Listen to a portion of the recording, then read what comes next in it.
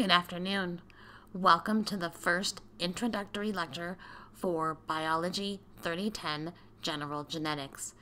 This will be the very first lecture that serves to give us a little bit of intro or background into the topic of genetics. If you've taken a class with me in the past, you will find that this is usually where I like to start.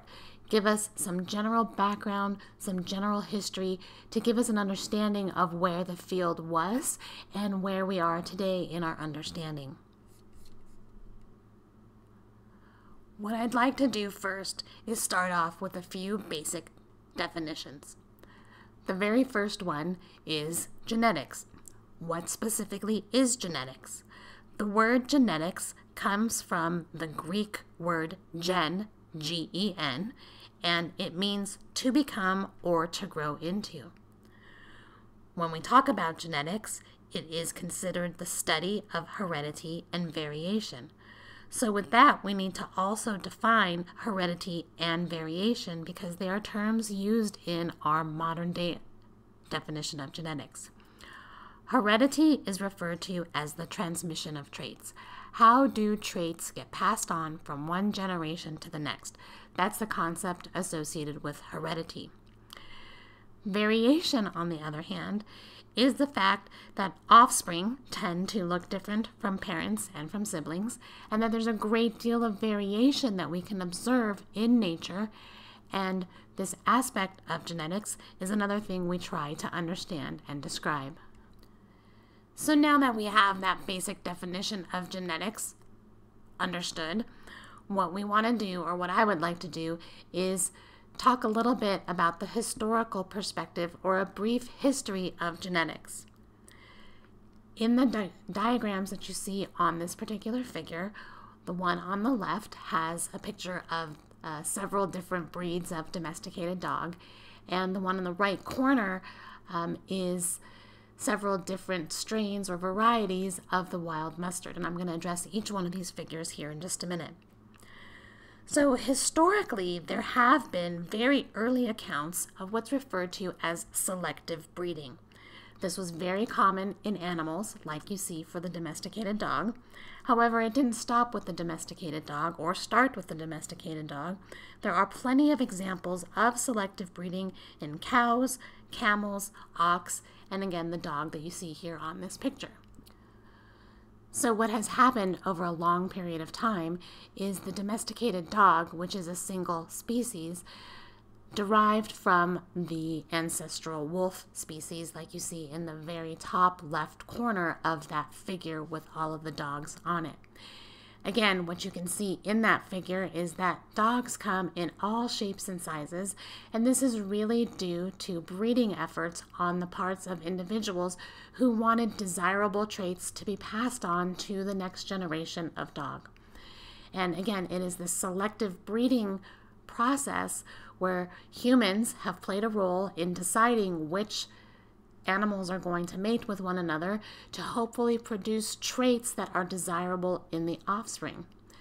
The top right-hand corner is just a little meme that I thought kind of comes in pretty handy with this particular topic. And up at the top, you see what is a wolf, and so this would represent the ancestral wolf. And this poor wolf is basically saying, you know, what's the harm in going to ask or beg for a couple of table scraps? And what you see thousands of years later is the result of that process. Now, selective breeding processes did not stop with animals or was not exclusive to animals. There are plenty of historical examples of selective breeding programs, again, utilizing the same concept, mating specific plants to produce offspring that are more desirable for a given characteristic or trait. So in the bottom right-hand corner of this slide, you see in the very center of that image what's known as the wild mustard. And from that, you have all of these derivatives that are depicted on that figure. Broccoli, cauliflower, cabbage, Brussels sprouts, kale, and some of you may not be familiar with, the one in the bottom far right is kohlrabi. Just like the dog example, all of these plants represent the same species. And what has happened over a course of time is that farmers were interested in particular traits and allowed for selective breeding processes to enhance those particular traits. So for example, for cauliflower, the cauliflower that we know today is the derivative of the flower clusters from this particular plant species. Or cabbage is where there were terminal buds in this particular plant species. And Brussels sprouts, which basically look like little cabbages, have terminal buds associated with them. So again, there were desirable traits that were selected for over a period of time to allow for this variation that we see. And so this hones in on this one aspect of variation in the definition of genetics. How is it that we have this variety in appearance overall? And hopefully as we continue on with this course, you'll get an understanding of how that variation comes into play. So what I want to do now is transition a little bit and focus on individuals who had a great deal of influence on our modern day understanding of genetics. So we'll start back with the early Greek influence, somewhere around 400 to 300 BC. And with that, we'll start with the work of Hippocrates. Hippocrates, as you may be familiar with, is considered the father of modern-day medicine. In fact, physicians take what's known as the Hippocratic Oath that comes directly from Hippocrates' work. Interestingly, Hippocrates was really interested in lots of different things, not necessarily just medicine, and he was one of the first to record ideas of inheritance. What he proposed for inheritance was a mechanism known as pangenesis, or he referred to as pangenesis. And in this concept, what he proposed was that each part of the body of an adult would produce a seed that would travel through the blood to the reproductive organs, and these seeds passed from parents to offspring during conception. There was something in these seeds that he proposed was contributing to the traits that were being passed on to the next generation. An additional Greek influence came from the work of Aristotle. Aristotle had a series of observations that he made regarding transmission of traits as well. One thing that he proposed was that offspring resemble the parents. And this is kind of like my, well, no duh kind of concept, in that he noted that it was very clear that offspring looked a lot like their parents. But he was the first to sort of record this idea, so we're going to give him some credit to that. In addition, he also noted that things that were not considered structural were also passed on or seemingly passed on from generation to generation. Now, when I say structural or not structural, what he meant was things that weren't clearly obvious. So when we talk about traits that are obvious, you might talk about hair color or eye color or height, that type of thing. But he also noted that these things that were not clear structural characteristics, something like the sound of someone's voice or the gait, meaning the way that they walked, also was seemingly inherited or passed on from generation to generation. And this was something that was very interesting to him. The last thing I want to mention that he contributed as far as his series of observations was that traits appeared again in generations down the road.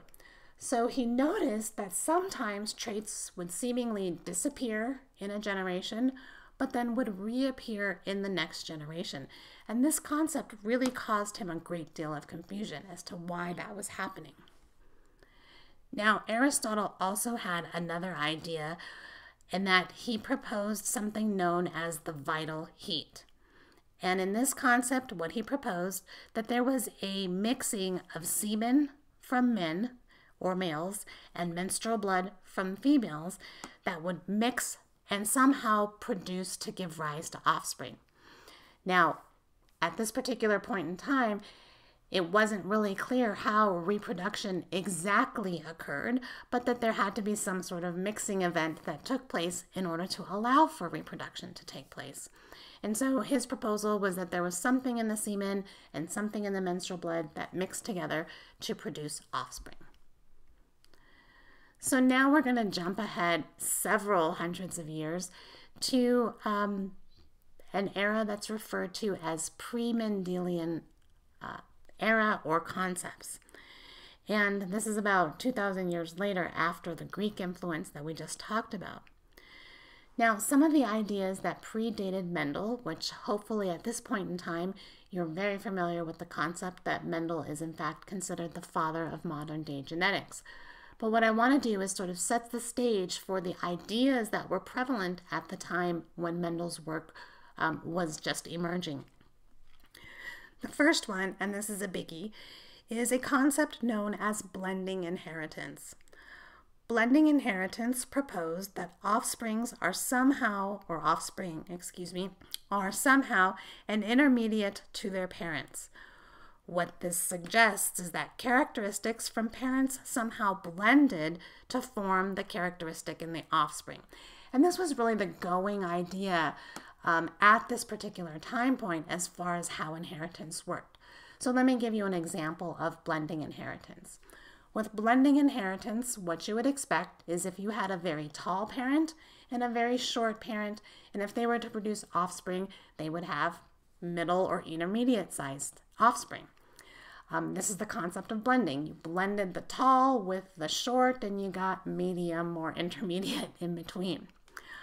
Another example that's a little different is when you talk about mixing paint colors. If some of you are familiar with the concept of colors and how colors mix, if you take blue paint and you take yellow paint and you mix them together, the color that you're going to get is green. And so this is a blending of the two colors, the blue and the yellow, that would result in the green color. And this is the concept, again, behind blending inheritance. Characteristics from one parent and characteristics from the other parent somehow blended or melted together to produce the characteristic that you see in the offspring. Now, another idea at the time is something known as epigenesis. Epigenesis suggests that all organs are formed de novo, meaning they're newly formed in the embryo. And here the concept is that there's something present in the egg that caused all of the organs to form. So again, it's a little far off, but not completely far off to our modern understanding of how reproduction takes place. But epigenesis, again, suggested that all of the organs formed newly when reproduction occurred. A little vague concept, but still in line with some of the things that we think about today. The last concept that I want to add that was a pre-Mendelian idea is probably one of my favorites, and it's referred to as preformation. Now, with preformation, what was proposed was that the sperm contained a complete miniature adult, and all this complete miniature adult needed was the nutrients provided by the egg to then begin to grow and develop.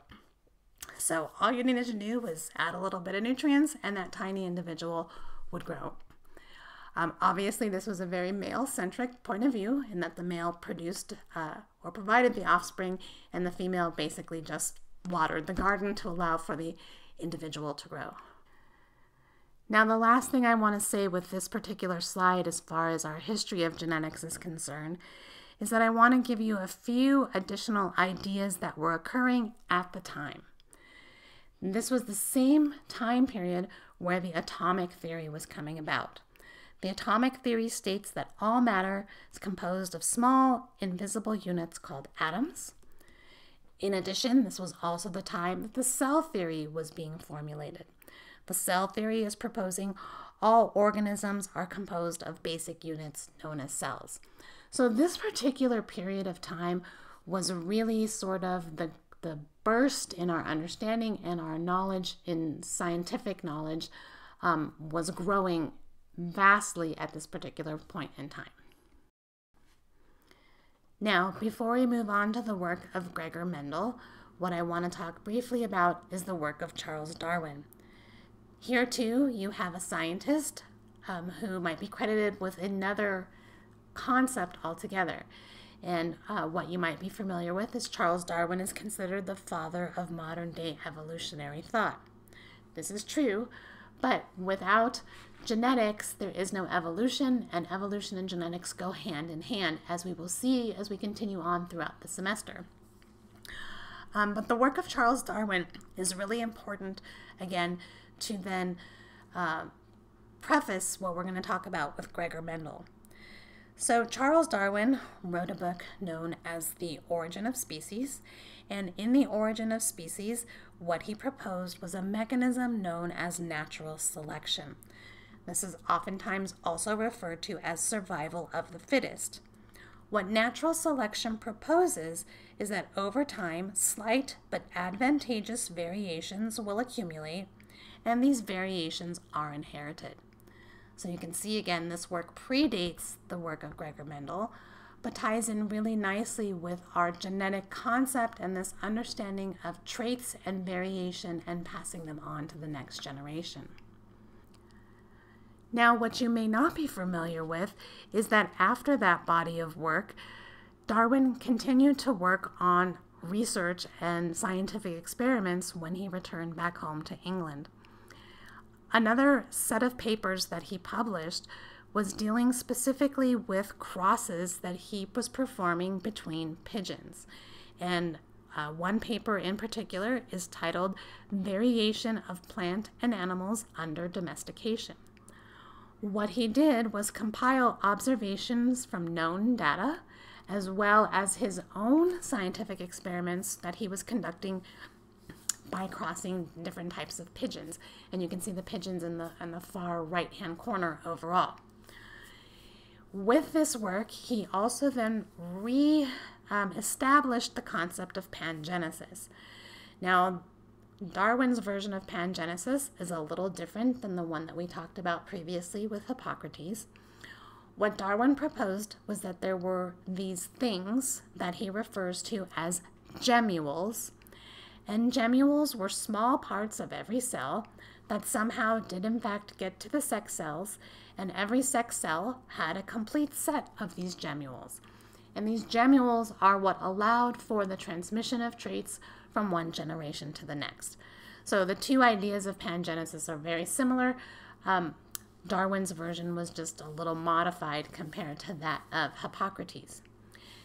Now, what I like to add is that what you see in the top right-hand corner is basically the equivalent of a $10 bill in the UK. And what I wanted to note here is that our money has usually dead presidents on it. But what you can see here in the United Kingdom, they actually have a very famous noted scientist on their, again, equivalent of a $10 bill. And so that just shows you sort of the emphasis that maybe other countries may put on science overall. Okay, so now what I want to do is talk a little bit about Gregor Mendel. We are going to look at his body of work, not in the next lecture, but the one immediately after that. And we're going to talk extensively about the work and Mendel's contribution to our understanding of genetics. But what I like to do at this point is just sort of, again, help set the stage for where we're going in this course. So Mendel proposed an idea known as particulate inheritance. And particulate inheritance was a complete opposite concept compared to the going idea that we just talked about known as blending inheritance. What Mendel proposed from his body of work was that there was a specific unit that gets passed on from generation to generation, and that those units retained their identity in the subsequent generations. And this was completely different from the concept, again, of blending inheritance, where the concept was that traits blended together in order to give you the appearance you see in the offspring. Just a little bit of background on Gregor Mendel. Gregor Mendel came from what is referred to as a peasant community or peasant farming background in what is now known as the Czech Republic. He only had a grade school education, but was really, really smart. And one of the only ways the individuals who were poor and didn't have enough money to allow for their children to continue their schooling was to join the monastery, or basically join the church. And so this is why Gregor Mendel actually ended up becoming a monk, was to help continue on with his schooling. He had a really interesting hobby, maybe not really interesting hobby, but a hobby that he had was gardening. But in gardening, what he wanted to try to do was to make different or new types of flowers emerge by doing specific crosses between individual plants. And it was this hobby that grew into this scientific body of knowledge that, again, we're going to talk about in 2 lectures. He was the very first to systematically breed and analyze things mathematically. Now, this is really interesting because what he noted, and what we will talk about, are the statistical patterns that emerged from specific crosses that he would perform. Nowadays, almost every body of work has some type of statistical work that's going to back up or help support a concept. At the time, statistics was sort of looked down upon, and so Mendel's work went unnoticed for several years because of that particular component. But he did note very consistent patterns that were occurring, and it was this observation with the consistent patterns and the statistical analysis that laid the foundation for, again, our modern day genetics.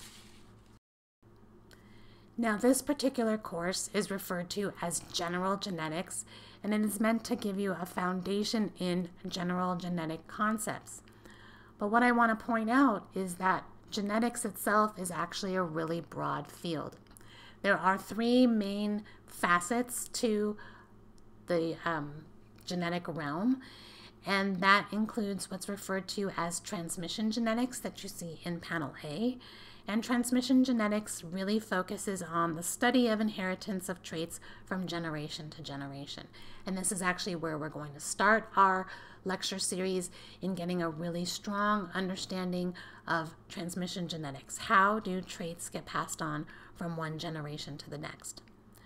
Within transmission genetics, there is another subdivision known as cytogenetics, and this is really the study of chromosomes overall and chromosome structure. And we'll talk a little bit about that in this unit of material dealing with transmission genetics. Another facet is molecular genetics, and molecular genetics is focused on understanding the expression of genes and how the genetic material is copied and how that expression of genes is regulated. So this is, again, looking at the molecular level, looking at the gene and how the gene is expressed overall. And we will focus quite a bit of time talking about molecular genetics. And then the last category is population genetics. And population genetics is the study of how and why genetic variation is maintained or lost in a population. Typically with transmission genetics and molecular genetics, we are looking at individuals.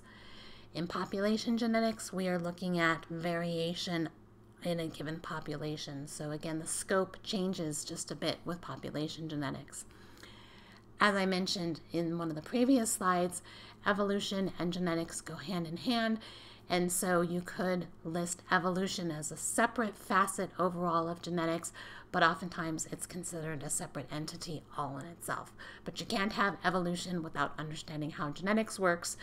Again, they do go hand in hand.